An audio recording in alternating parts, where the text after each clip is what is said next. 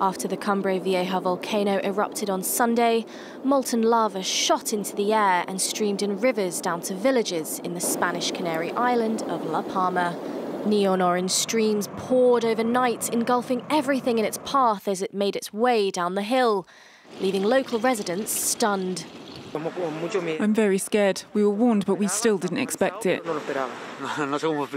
I don't know how to explain it. It was powerful, powerful.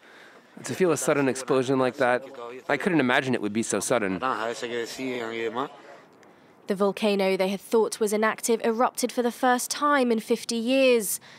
Just before Cumbre Vieja unleashed its magma, a TV journalist was about to go live when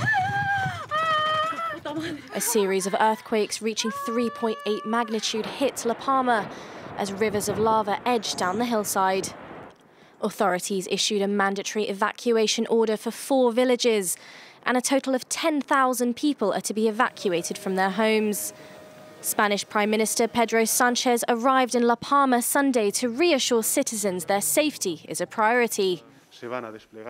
We will deploy not only the civil guard, but the national police and forest firefighters, not just on the part of the government of the Canaries, but also as part of the military emergency unit. Volcanologists are keeping an eye on the volcano, which lies on one of the most active volcanic regions in the Canaries.